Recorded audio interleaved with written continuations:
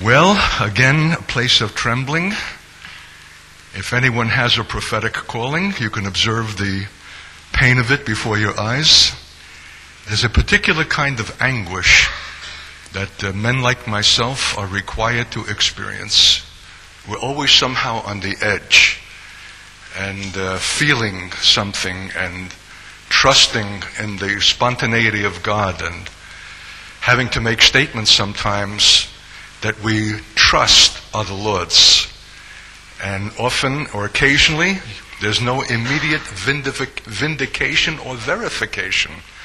And you simply have to bear the anguish, as I have had to experience over the course of years, where I've delivered a message that was birthed out of days of fasting and of prayer, that went forth in a terrible silence that gave every appearance of failure, of falling flat.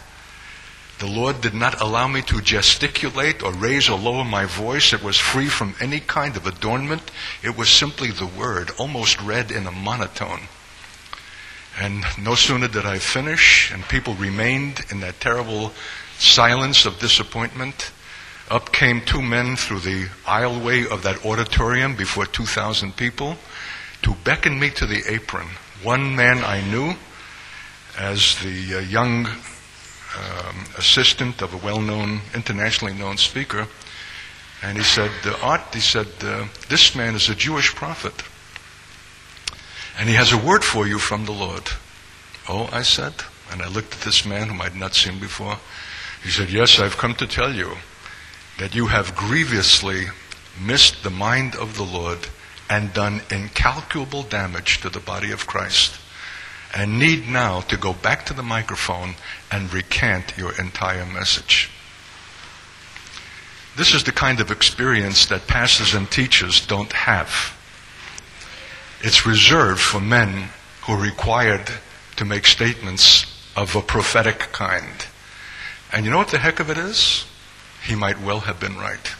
That's the anguish. He might well be right.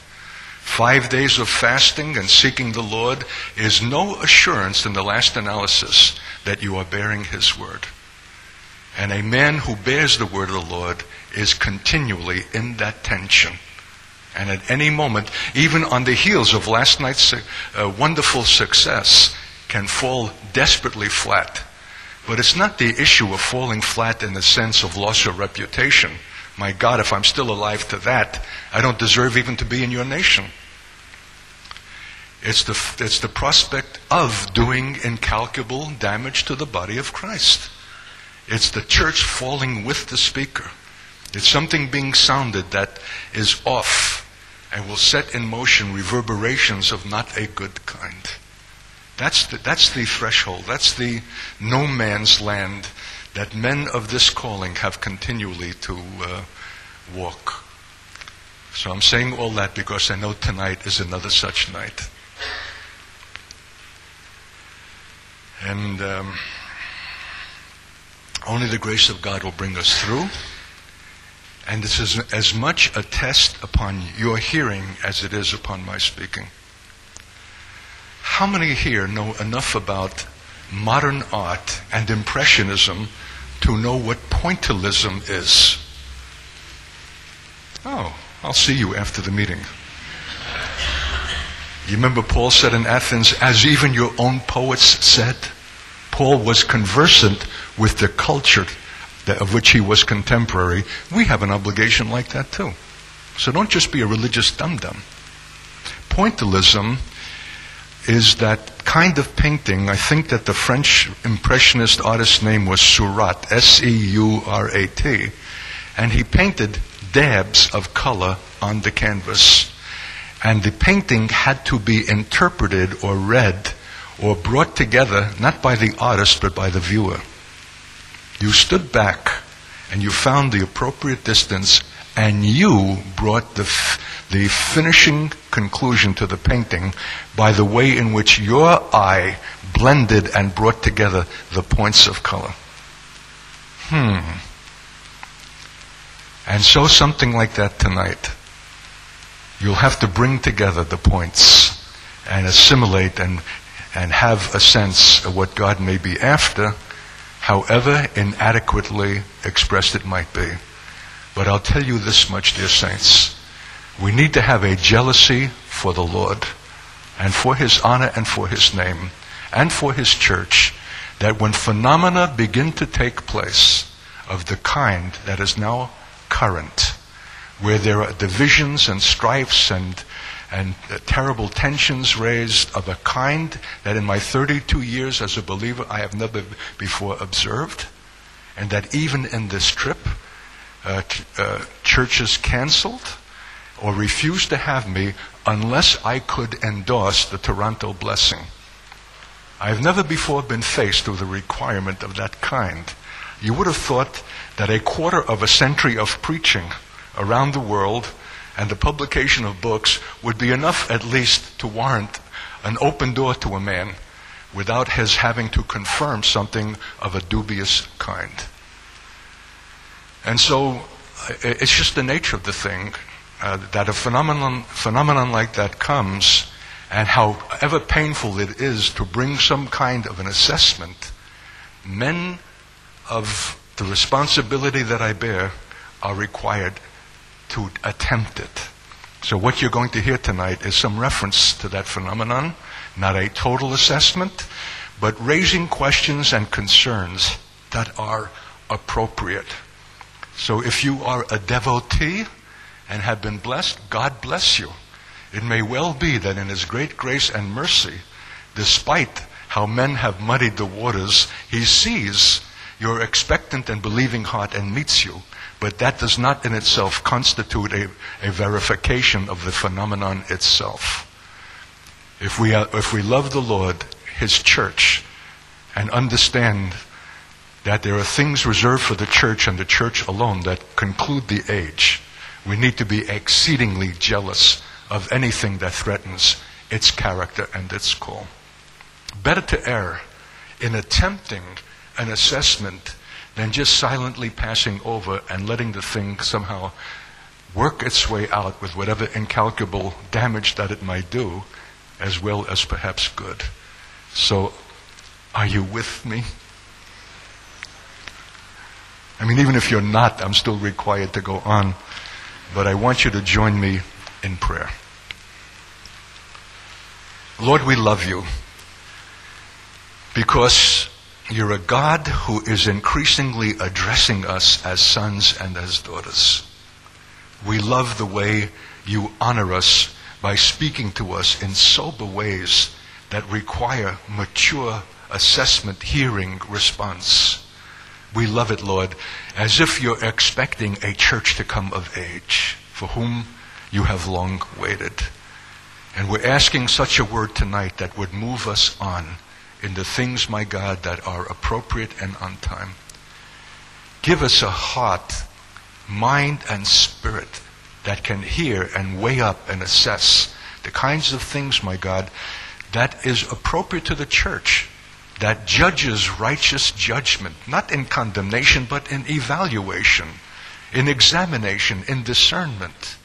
For if these are not already the lying signs and wonders of the last days of which you have warned, how long will it be before such phenomena comes of a similar kind? Help us, my God, to exercise our gift of discernment and to grow thereby and to discern the things that are good and evil. We bless you. We can't expect that from the world, but you can expect it from us by the grace that is given. Let something be spoken tonight, my God, that will bless the church of New Zealand and perhaps even beyond it.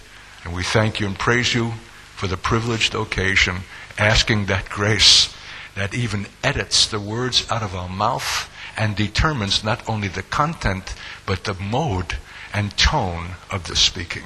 For you're the Lord over all. And we give you the praise and the glory. Come now, precious God, speak. Your servants are hearing. And we thank you in Jesus' name. Amen. While I get some water, I think I'm going to need it. My Adam's apple is already bubbling. You can turn to Isaiah 28, and we'll read almost the whole of that text, which I quoted last night in reading from my most recent newsletter that we publish 4 times a year, in which I'm examining the plight, the increasing plight and dilemma of Israel, making clear my sense of a nation falling into a total deception, that the whole seeking of establishing its security and the preserving itself as a state by negotiating with its avowed enemies gives every appearance of deception.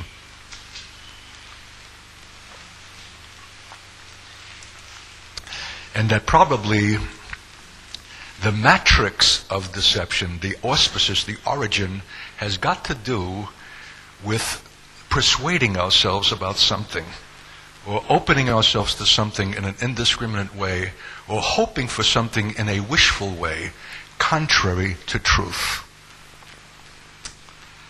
So I think that, as the Lord says, the only thing that will keep us from the deceptions to which He Himself will abandon us is the love of the truth. Not enough to respect it, but to love it. And I don't think that we love God any more than we love truth. For He is the truth. And the love of the truth is much more requiring than the respect of the truth. And even it's hard to find that respect in the church, let alone the world, let alone the love. So I enjoin you to a love for the truth that will save us from last day's deception and enable us to save others who might otherwise be sucked in. There's a book that I've written called The Spirit of Truth. We're out of copies. I'm told that you can get it in Christian bookstores here. But if you want to get it through us, there's a table out in the foyer on your way out where you can sign up and pay for the book. It'll be mailed you. It's already en route from Australia, where we couldn't carry it up on the plane.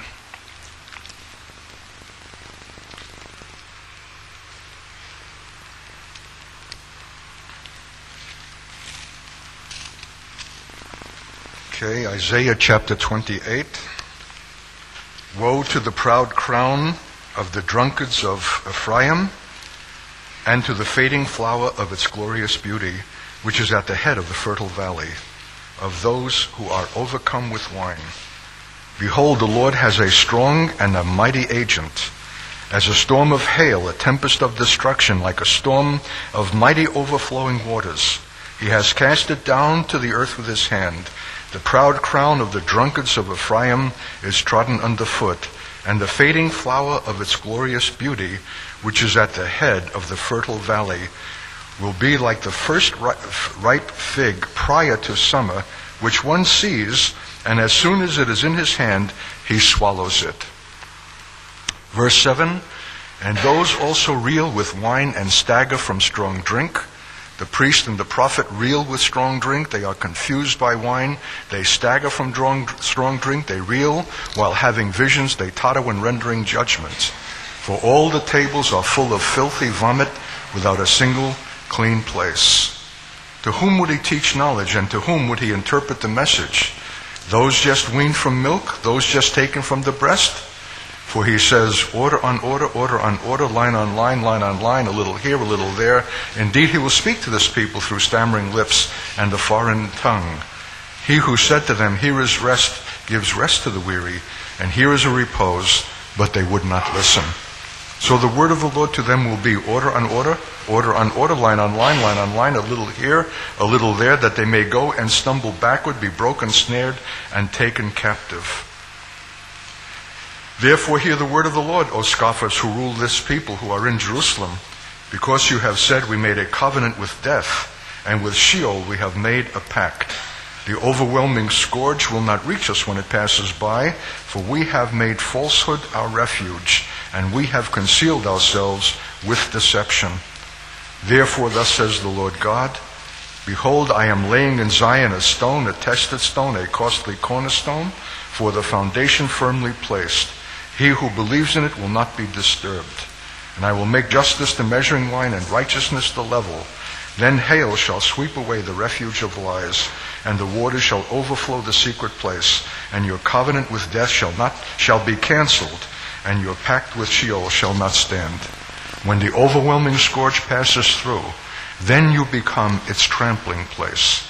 As often as it passes through, it will seize you. For the morning after morning it will pass through any time during the day or night, and it will be a sheer terror to understand what it means. The bed is too short on which to stretch out, and the blanket too small to wrap oneself in, for the Lord will rise up as at Mount Perazim. He will be stirred up as in the valley of Gibeon to do his work or his task, his unusual task, his strange work, his alien work, to work his work, his extraordinary work. And now do not carry on as scoffers, lest your fetters be made stronger, for I have heard from the Lord God of hosts of decisive destruction on all the earth.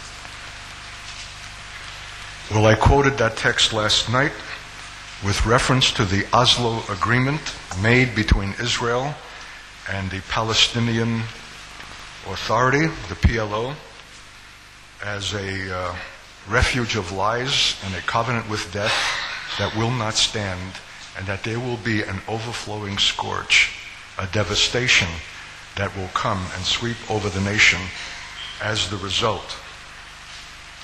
There's a remarkable tandem parallel between Israel and the church that should not surprise us. And so if Israel is entering into a realm of deception birthed from wishful thinking and humanistic assumptions, that if you offer to men some promise of great prosperity, of Israel becoming the Hong Kong, or the Middle East, the Hong Kong of that area, if only these enemies will give up their belligerence, that hope is itself a lie.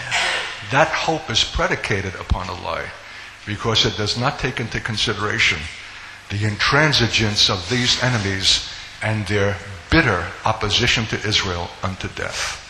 It assumes that men will put that away, that Islamic, deadly, demonic spirit bent on Israel's annihilation, when you dangle before them the carrot of Middle Eastern prosperity. See what I mean by a lie? By a deception?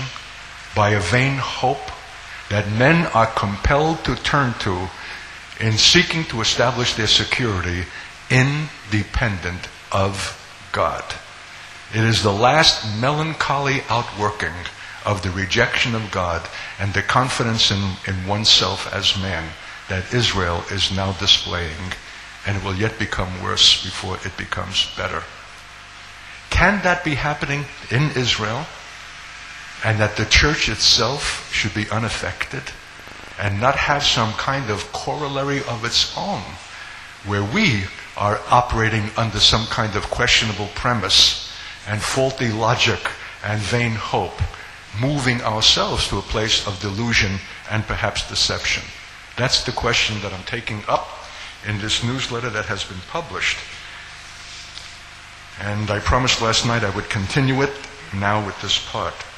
To what degree is the condition of the church a corollary of that of Israel? Israel's coming disaster is proportionate to its false hope. Quote, "For we have made falsehood our refuge, and we have concealed ourselves from ourselves with deception. The overflowing scourge must in the time appointed wash away the lie in a flood of God's judgment, because Israel, like the church, must be the ground and pillar of truth. Others can, we cannot." The lie that an intractable enemy bent upon Israel's destruction could ever be placated by a negotiated peace in the seductive hope of a Middle Eastern Israeli-Arab prosperity is that lie. A lie is employing, quote, God as legitimizing the possession of the land without any real regard to him in its conduct or purpose as a nation. I don't want you to miss that. What is a lie? A lie is when you sanctify or seek to justify your possession of the land on the basis of prophecies that speak about a return and a possession without any true regard to the God who has spoken those words and are simply employing them as a justification for your possession. The issue is not whether the words are true. I want you to understand this. The issue is your employment of the words in some expediency of self-justification who do not even believe that God has really spoken them. That's a lie. And the God of truth will not allow that for a nation that is called with a destiny to bless all the families of the earth. Such fraudulence makes for deception, and deception makes for disaster, as we shall soon enough, I believe, have occasion to witness. My question is, to what degree are we as the church equally or comparably deceived in our own misconception and misuse of God? If Israel is misusing God to justify its possession of the land, to what degree are we equally in a lie of the misuse of God in the vindication and justification of ourselves? I don't think I have yet recovered from the full gospel breakfast in Germany and the Swedish speaker in his luxurious shirt. I'm sure you would know the company that produces it. Its emblem was all over a good week's salary at least. And he got up by saying, "And the Lord said to me this morning," and I leaned forward to hear what the Lord said to him, and as quickly fell back with a slump in my seat, for the Lord had said nothing. It was only, what shall I say, a manner of speaking to give to one's sharing a certain kind of weight that it would not otherwise have had. How dare we say, "The Lord has said to me," when he has not said? Merely to employ it as an artifice, as a kind of expediency of a kind of religious kind that we hear so often and so frequently, we no longer take note. How many things that pass for prophecies are so bogus and so questionable or so clearly out of the flesh, and no one says a word as they are spoken publicly, and we just nod and go on, thinking that we have not paid for that. You need to know that when you take liberties with the issue of truth and allow things to go forth that are not questions or brought to the light, you do not go on as you were before. It brings an increasing deadening to one's spirit, so that you become less able to make discernments and corrections the next time, until finally you're totally incapable at all. The love of the truth requires a vigilance for the truth, and that is daily, and in the last days I would say hourly and moment by moment. That's expensive, but there's no cheap way, because if we lose that, saints, we've lost everything. We're hollow. We're gongs and cymbals, and we have no effect on the society about us. What a melancholy, pathetic end for the church that has turned in on itself and whose last existence is mere succession of services, who have not even impressed our own children with the seriousness of what we are about, let alone the world. This is called interpolating. You read a comment, and then, as the Lord prompts you, add. The fact that we can so much affirm Israel in her era makes me suspicious about the possibility of our own.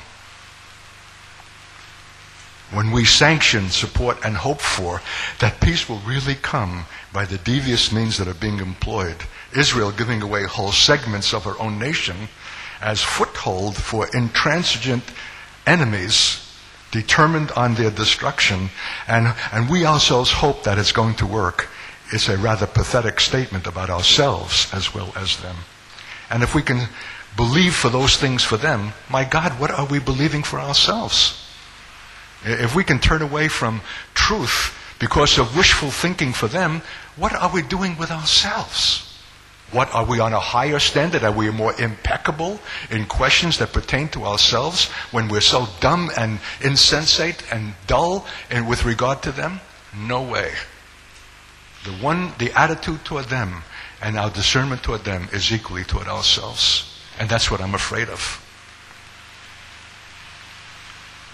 Reminiscent of the present blessing emphasis in the church, Isaiah 28 begins with the woe addressed to the proud crown of the drunkards of Ephraim and to the fading flower of its glorious beauty. Of those who are overcome, the margin says, smitten with wine. Perhaps all the more because it is, quote, a fading flower, unquote. It may be disposed to swallow as soon as it is in its hand the first ripe fig prior to the summer. What a text. And what a field day almost any of us can have with it. It is so suggestive. But here's the suggestion that I would make for you to consider in your own spirit. That the fading flower may well be the charismatic movement, the renewal, the kinds of things that excited us in the mid-60s, 70s, and into the 80s that seems to be tapering off and coming to the end of itself, except that we find some new emphasis that will hopefully revive it. We simply will not allow it to lapse or pass into the death for which I think God waits, that He might take away the first and give us the second. It's almost like flaying a dead horse. Listen, I've been a believer 32 years. I've grown up with the charismatic movement. I was once its Jewish darling for a short season. And I've been in the full gospel meetings and the Pentecostal and charismatic movements. My whole history as a believer runs parallel to the rise of those movements. But my sense in recent years is that whatever validity they may once have had, and even there I have some reserve, I'm dubious about the employment of fads, of techniques, of methodologies, of the quick embracing. This is the clutching of the ripe fig before it's ripe and swallowing it. So desperate are we for the reviving or the maintaining of something that I believe God is waiting to fall into its death. I can't hear you, brother, and I can't entertain. I don't want to hear you. I don't want to hear you. You'll have to sit now.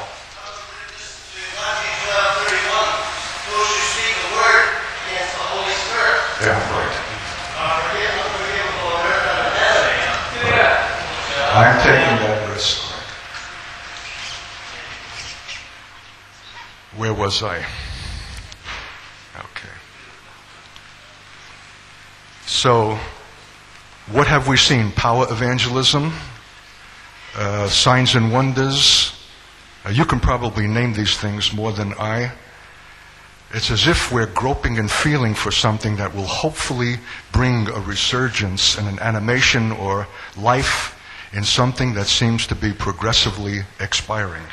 Now, I'm stating my view, but I'm hoping that it's not merely a statement of a subjective view peculiar to myself, but that it's issuing from a prophetic perception in keeping with my call and office. I trust that that's what it is. And if I'm missing it, I trust also for the best reasons, the reasons for which God gave to the church apostles and prophets, evangelists, pastors, teachers, and seeking to function in the office given for the church. It's rife with risk. Yes, I may be offending against the Holy Spirit and opening myself to judgment. But I somehow am compelled to take that risk and trust that God, who reads the heart, understands and knows that there's nothing malicious in the intent, but some attempt to feel our way through a situation where we have not been heretofore, and is, redolent with all kinds of problems and difficulties in which we need to find our way. I think my greatest concern is that we will become undiscerning undiscriminating, unquestioning, and by a process, even if the present thing is valid, that has so many things that are questionable about it, what then will be next if we just condescend to whatever comes and learn to live with it and live with that which becomes normative and then call that the faith?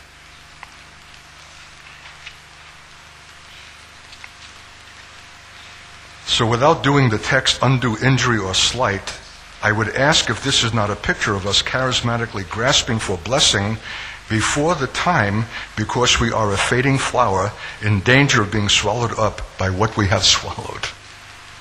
The thing that we swallowed swallows us according to the text, and it's something that happens before the time and before the fruit is ripe. Now what's your prophetic interpretation of that, brother? The time is the millennial time.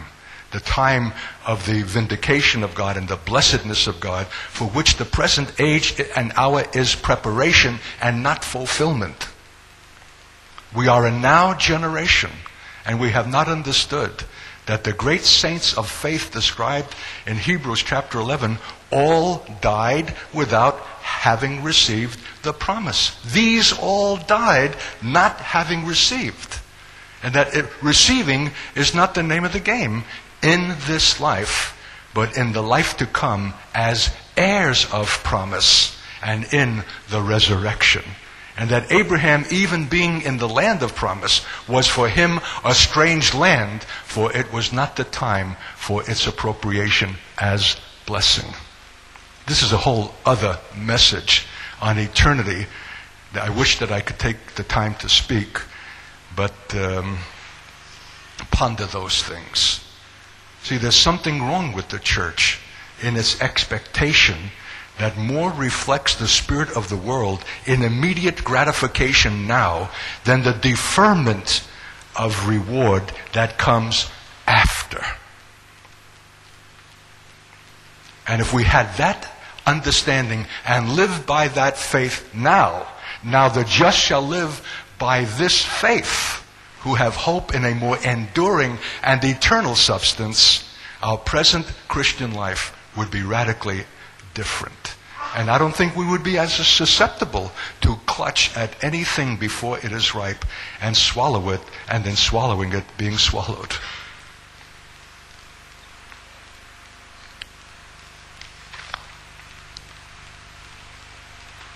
Because we are a fading flower. Like Israel, instead of ruthlessly examining our root condition, we set ourselves up for a fall in making falsehood our refuge. Are we grasping greedily at a fig, quote unquote, of so-called revival or blessing that swallows the swallower, when it is the whole unreal constitution of ourselves as church, its life, its premises, and practices that needs to be examined? That, for me, would be revival. But to have an unexamined life, of which even the great spokesmen of the world tell us that the unexamined life is not worth living, and that the church should not examine its premises, its conditions, its present status, its deviation from apostolic reality and truth, and welcome blessing of a questionable kind, and have its ability to discern dulled by the absence even of the attempt. And if someone else should venture the attempt, they're threatened with judgment that will come down from God because you're blaspheming the Holy Spirit, or you refuse to speak. You're forbidden to speak unless you can endorse. I want to read this again. Are we grasping greedily at a fig of so-called revival or blessing that swallows the swallower, when it is the whole unreal constitution of ourselves as church, its life, its premises and practices that needs to be examined? Our haste in celebrating clairvoyant trivia as the gift of prophecy. Do you know what I'm talking about? What do you mean by trivia, brother? I mean the man who's called the oracle of the hour, to whom we run in great numbers to find out that God knows us by name and has a personal word of prophecy for us and can assure us about some condition of our own life or home from the future that we think makes that man a prophet. He may well not be a prophet at all. It may be the gift of knowledge that is being exercised, and we must not dismiss the possibility that it is not even a gift of God, but some clairvoyant ability to know something about others which we have indiscriminately swallowed, because at least we're being known by name, so God must know us, and we're so terribly insecure and want the assurance that God knows us that we'll run greedily to such men in the hope that some word will come from them that will confirm that we are known of God. Our haste in celebrating clairvoyant trivia as the gift of prophecy, worse, as the prophetic office itself. We can't even distinguish between the gift of prophecy and the office of prophet. And I can't think of a more deadly confusion. And the men who are practicing these gifts of knowledge or gift of prophecy allow themselves to be understood and received as oracles. Listen, dear church, we are built on the foundation of the apostles and the prophets. And oy vey, you know this Jewish expression? If we indiscriminately use the word prophet to describe something that is not God's definition, if there's a false foundation, what shall we expect of the superstructure that will be built upon it? I can't think of a more important requirement for the church today than to discern, to appreciate, and to understand what indeed is actually prophetic and what indeed is dubious, if not worse. If we lose that, we open the door for the denigration of the church itself, and I'm afraid that that door has already been opened.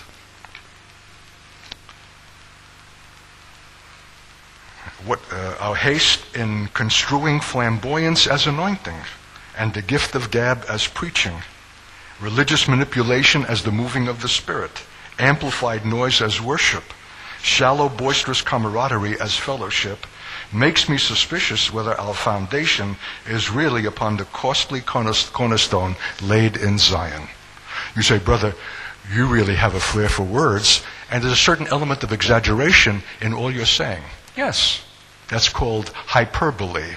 It's a certain liberty God gives to bring a more penetrating sense by exaggerating it. Okay, so maybe it's a little extreme, but it raises the question of what we have been celebrating as prophetic and as worship and as fellowship in ways that are long overdue for our examination.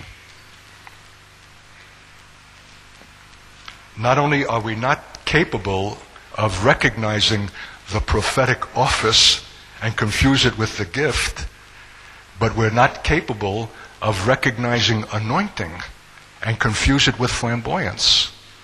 We're not capable of recognizing spirit and confuse it with soul. And when we come to that, we're on the way out.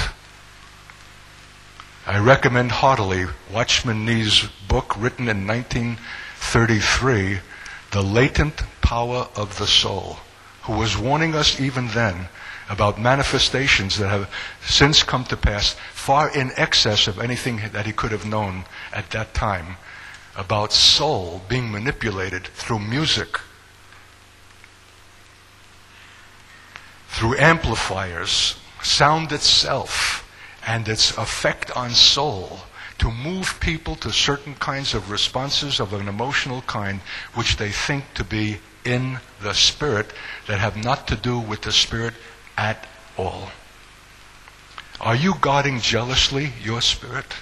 Can you distinguish the one faculty from the other? And are you easily moved upon and swept up into a kind of enthusiasm and response because everyone else about you is moved and affected?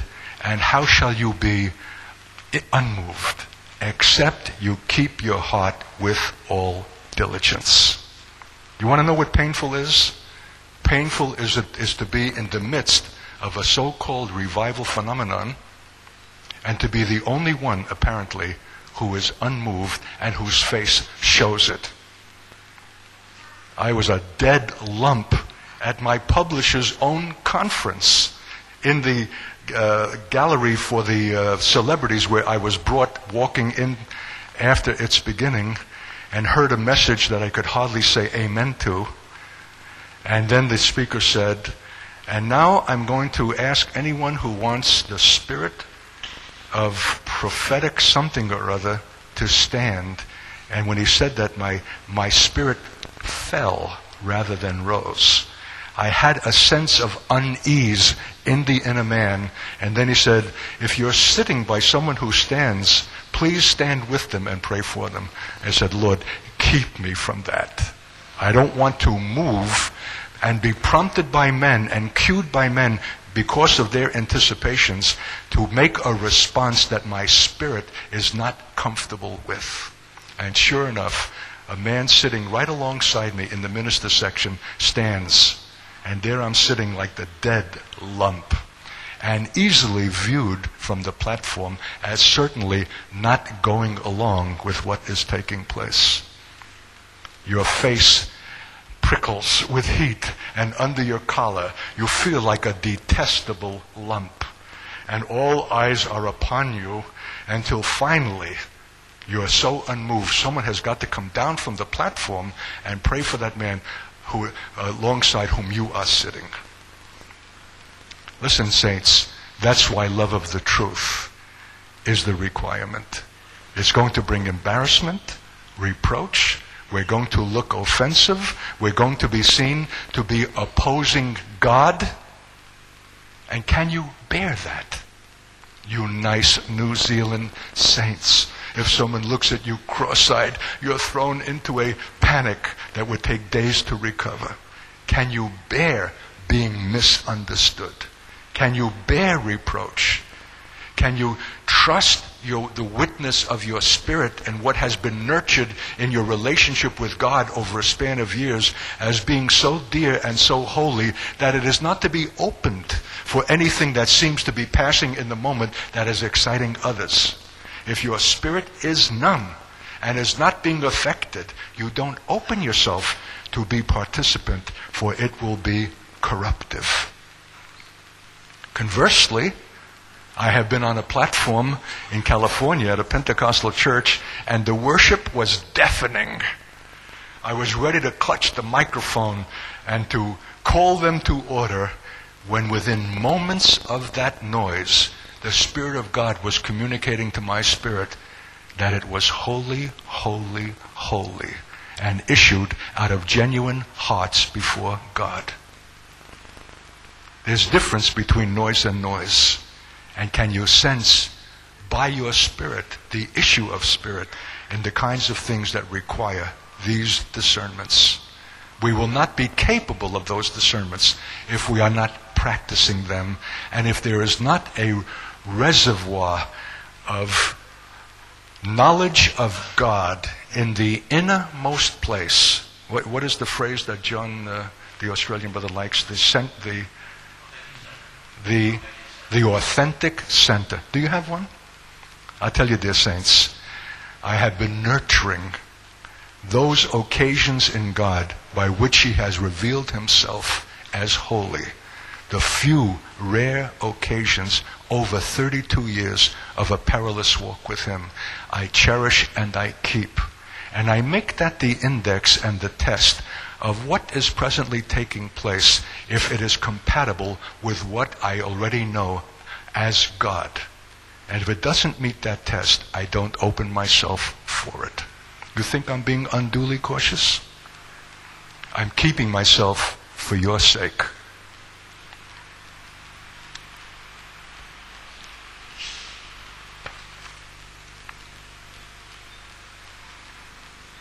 Have the decades of charismatic pomp, adulation of wigged, mascara-laden hostesses, maybe this is not part of your New Zealand experience, but it certainly is part of our American televangelist experience, the rejection of the cross and the rejection of suffering.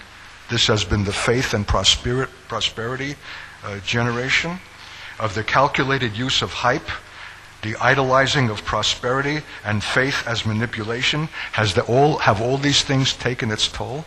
Are what we're reaping now the sum effect of a rather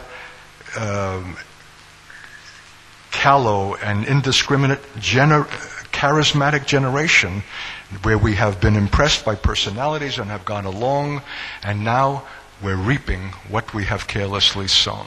I'm raising that question. That there has been a rejection of the cross in the rejection of suffering. And some of the most notable American television personalities have even accused Paul of missing it and submitting himself to undue suffering. Had he had a greater knowledge, he would not need to have suffered at all. As they certainly don't, but will in the day of eternity, I think. Whatsoever we have been sowing, we are reaping. And we're reaping something that is the consummation of an entire generation of the last 25 or 30 years of a certain kind of carelessness, a certain kind of hype, certain kind of practice, until finally it takes its toll in the way that I think we may now be experiencing. When the Lord had me to exhort and to rebuke the worship of a certain church on this trip, that it was so painful, had they gone on with one more chorus, I would have been demolished in my spirit and incapacitated to bring the word. When worship has that effect on the speaker and the bearer of the word, we might well question exactly what kind of worship that is.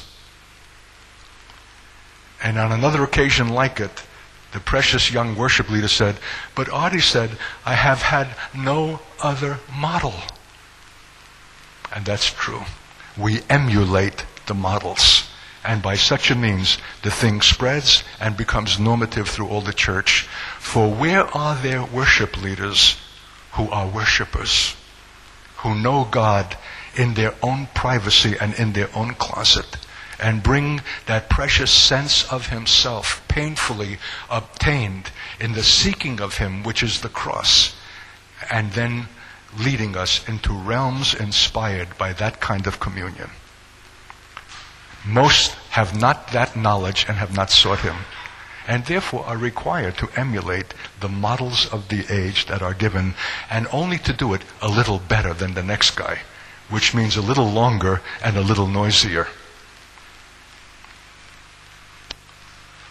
So on what basis do we discern, evaluate, and accept as blessing what may be dubious or counterfeit when our priests reel with wine and stagger from drink? They reel while having visions, they totter when rendering judgment. A precious commentator on Isaiah on this text, long before our generation, who is writing also in the 1930s, translates reel and stagger as stupefied by excess, turning the amplifier up a little louder.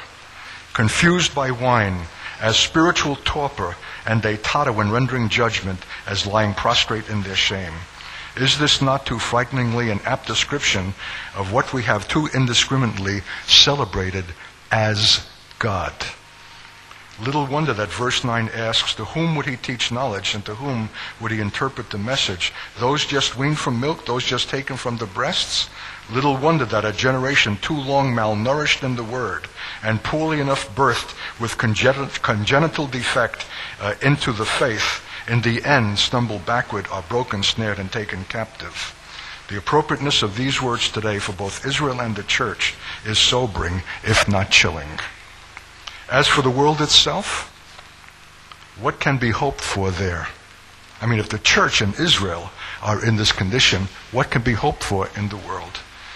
The world itself is predicated upon the lie, and hurtles even now to its doom, drunkenly in frenzied fortune-making and vacuous politicizing, while the dark clouds of its coming judgments gather.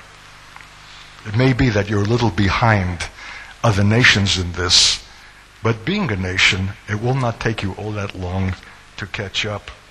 The subterranean rumblings beneath the earth, saturated in the blood of violence, sounds the imminent judgment and doom of nations. And even this text, in the last verse I read, verse 22, for I have heard from the Lord God of hosts, of decisive destruction on all the earth. We are moving toward the day of the Lord's wrath and judgment. He has been patient and forbearing, but I believe that it's coming in an earth saturated with the blood of violence. In the meanwhile, it holds its breath for the coming out of the newest designer fashions, greedily devours the adulterous scandals of the royal house, multiplies its billionaires and barren kings of sport, whose millions are made in seconds, drinks up the moral vomit of talk shows. This is what we have in American TV.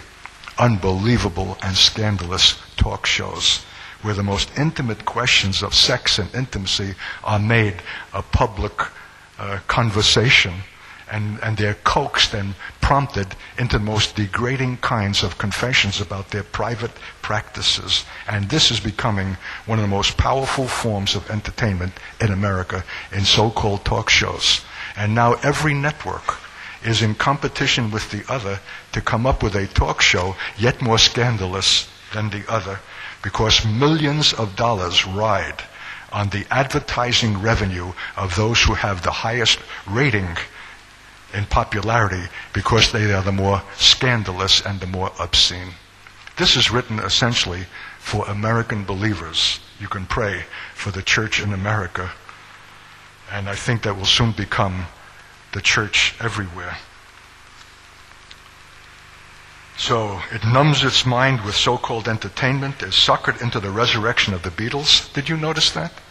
That these men are taken up off the shelf in their middle age and come up with some kinds of things that were never played in their earlier days of fame and fortune, and issue records and the disc and tapes that have already made millions on the day of their availability.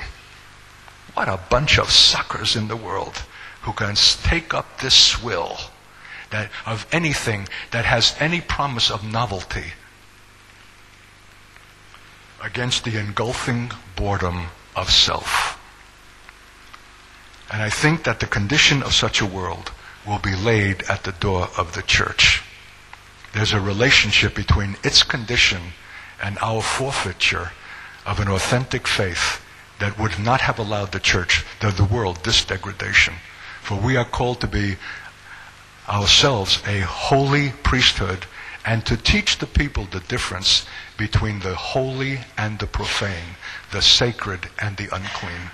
If we ourselves are losing our own ability to discern these things in the church, how shall we teach those that are in the nation?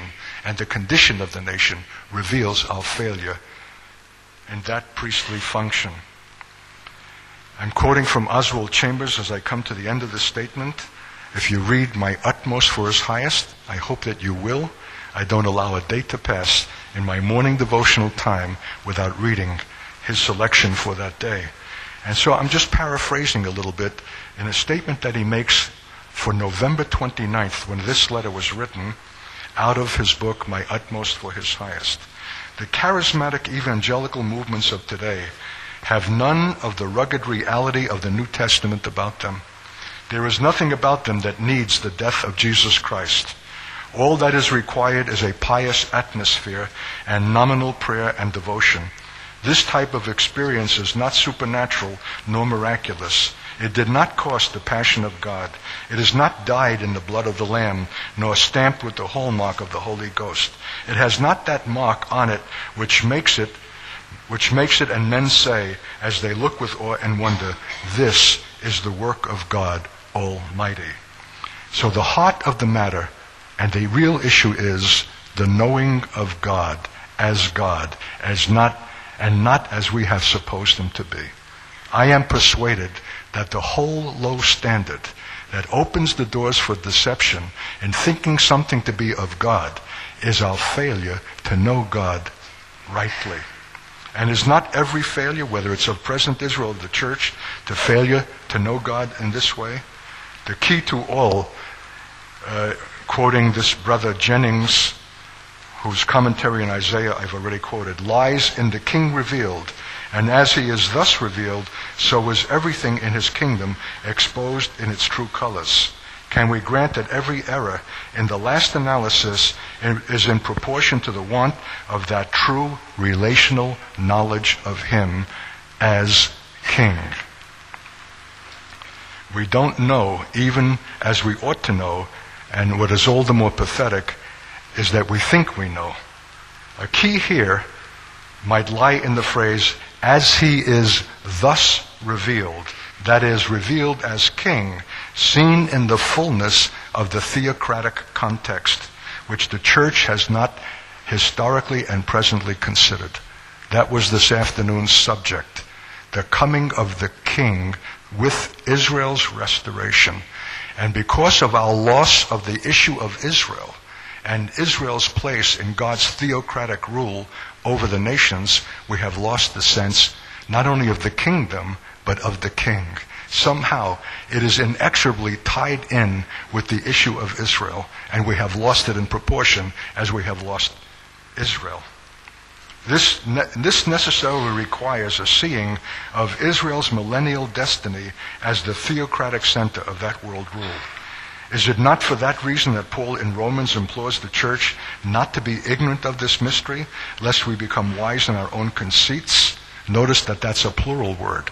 Not just a conceit about Israel, but conceit even about God. Is it not equally our conceit that assures us that something must be of God because of ostensible blessing? Is that all it takes to persuade you that something is of God because there is an apparent blessing? If that is your only criterion, you're already on dangerous ground that leads to deception or is already deception. The enemy can well simulate and bring apparent blessing, even bring release from things that have agitated and marred the life of believers. And if we constitute that as being the necessary evidence of God because it is a relief or a release or an apparent blessing, we are already on dangerous ground. There must be something beyond blessing that persuades us that something is of God. And that rests on the knowledge of God Himself as God, and not on the blessing that He seems to confer.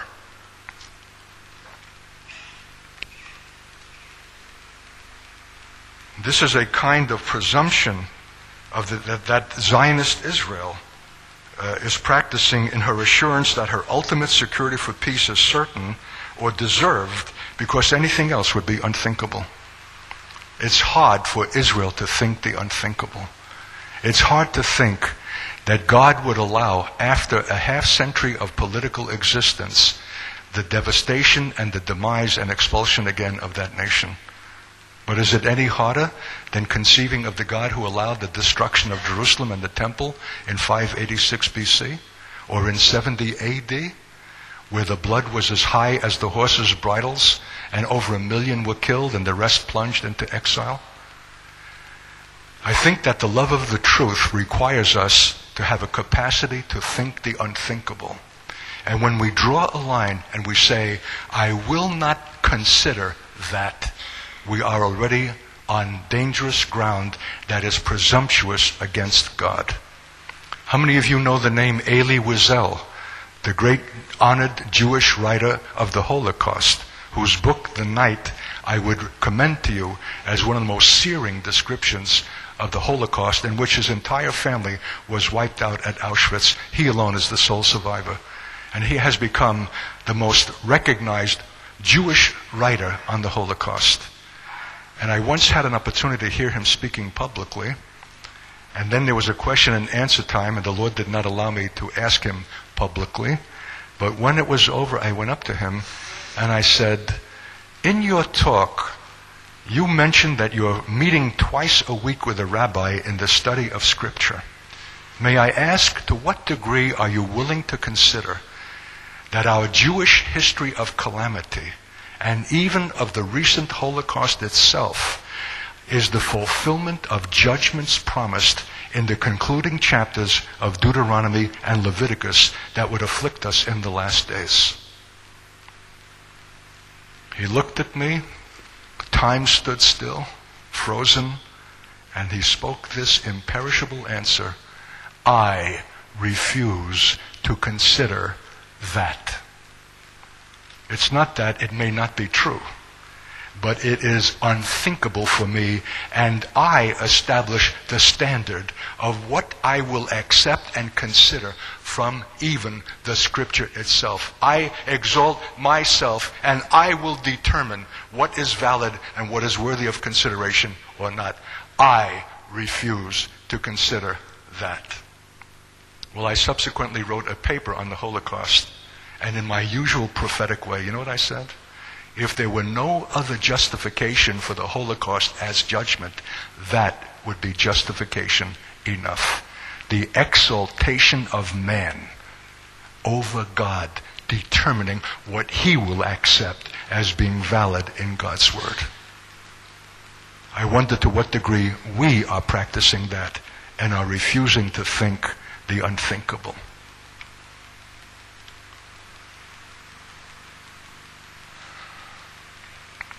Are we willing to consider the unthinkable thing that we may not know God as we thought? I tell you, I had a stunning impression not long ago in a church much like this, where all of a sudden the thought came to me, what prevents there from being wholesale deception, not just in the Jehovah's Witnesses or Mormon congregations, but in the congregation of the Orthodox? Is it possible to hold correct creedal statements and be orthodox in our creed and yet be as effectually deceived as someone who is in doctrinal error? And I believe the answer is yes, and more than that, that deception is more deadly than the other. That we can err in spirit while we yet hold the creedal statements that are true, but our life is not true, and our practice is not true, and we're living a kind of lie, thinly garnished over with yeas and amens that we don't in our deepest hearts believe. We don't know God as we ought, or and He is not as we thought Him to be. He is more likely to be revealed in the place where we would least look for Him, in His judgments. We don't want to turn aside and look into the burning bush of yet unresolved questions that still continue to burn and to consume, for God is in the midst of that fire. We will not turn aside to see and look into the kinds of gritty, painful questions, the Holocaust, the coming Holocaust that will eclipse the past Holocaust. We put blinders on, and we don't want our serenity and our peace disturbed, but go on with a wishful thinking about an Israel on its path to disaster, because it is unthinkable to us that it should take place. Is God going to allow all those Russian Jews to come back, and Ethiopians only to face disaster? I wouldn't presume to tell God what He can and cannot do in the light of calamity that has already been our historic experience and will be again. To become wise in one's own conceit, which is the judgment from not understanding the mystery of Israel, somehow so much is tied up with our apprehension of that mystery, not just for Israel, but for everything. To lose it is to make ourselves candidates for deceit. To become wise in one's own conceit is to lose not only the knowledge of God about Israel, but the knowledge of God about God, seeing that nothing more reveals Him as God than the mystery of Israel's restoration by His mercy and through His power after millennia of apostasy. The greatest revelation of God is in His dealings with Israel, particularly in judgment.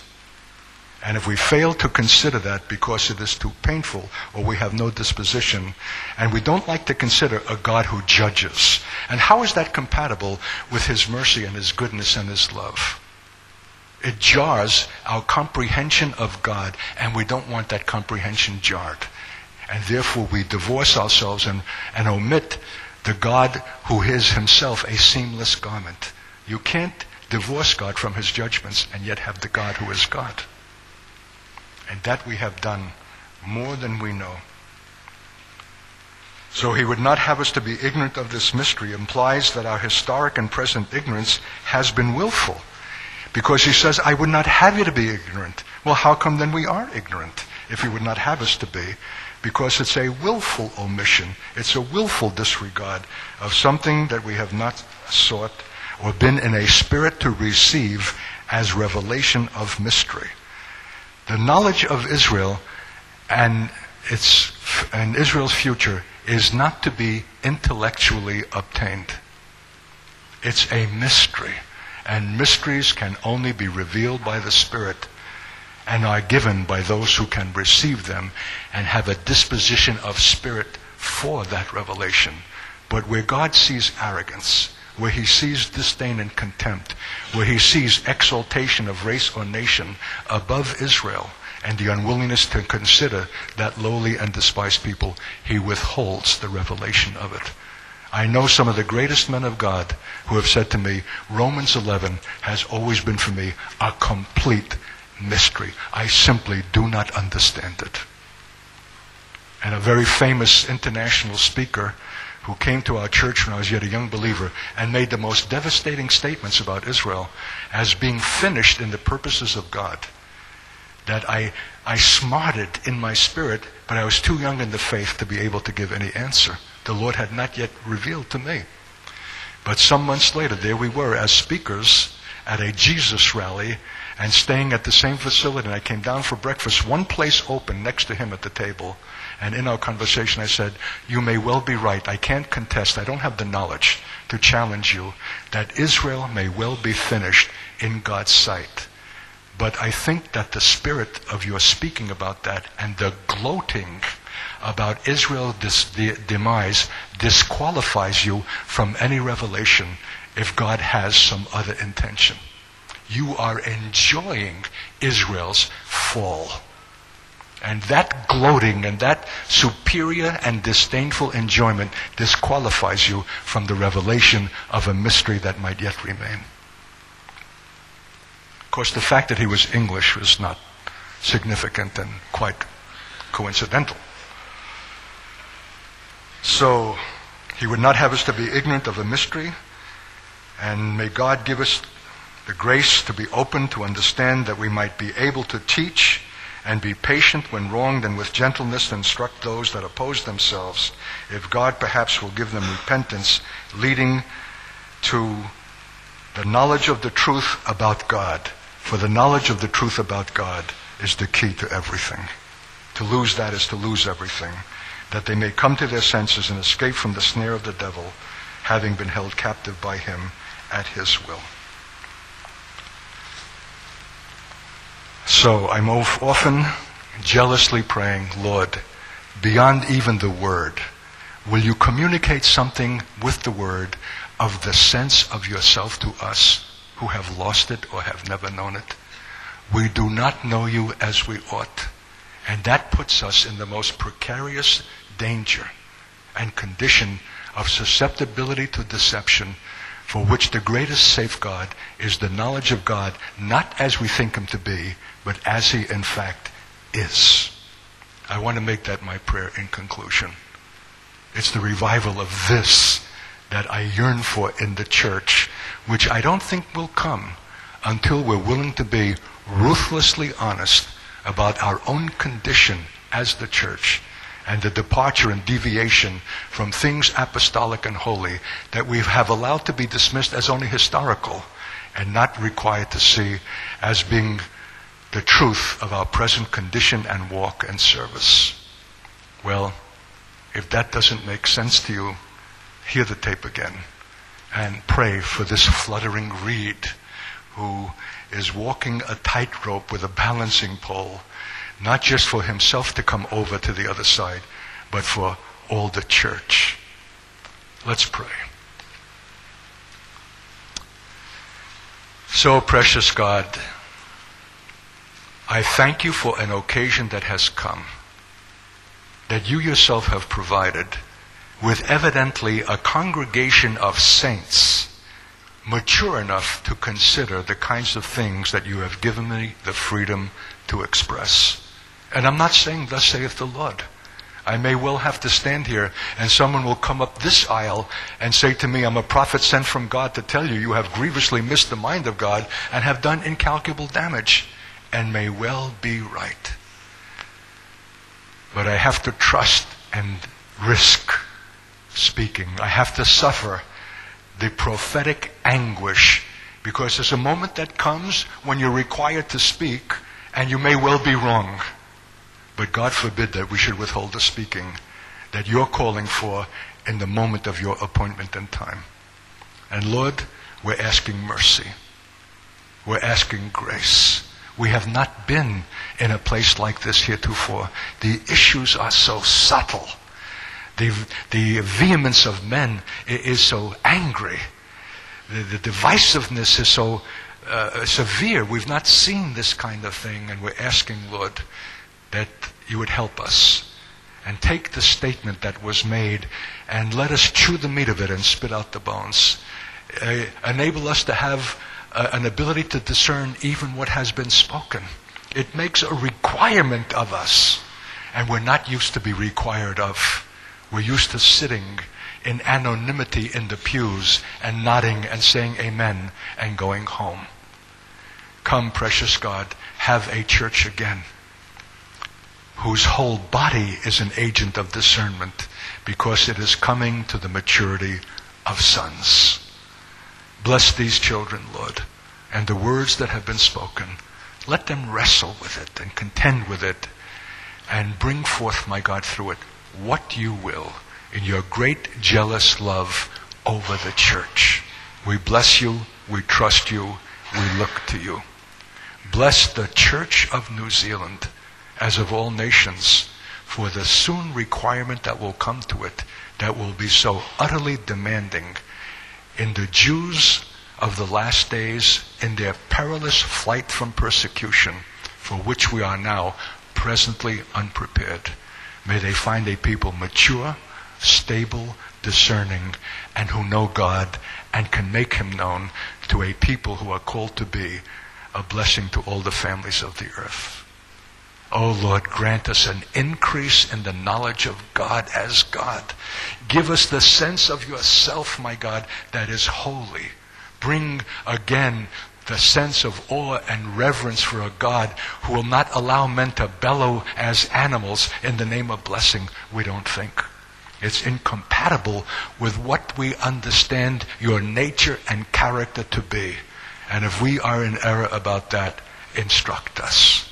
We bless you for your love that will not let us go, and pray that the word, however defective, however questionable, yet has your blessing for the risk of it born out of that love, and will be a washing of the water of the word for the church, that we might one day be before you as a bride, without spot, without blemish, without wrinkle, or any such thing. Oh, precious God, help us as we take tentative, fluttering steps in all of the frailty of our humanity, trusting the God of truth. Bless this night. Bless these words. Use them as you will. We thank you and give you the praise for the preciousness of the occasion and your address to us as sons and daughters of God. In Jesus' name, amen.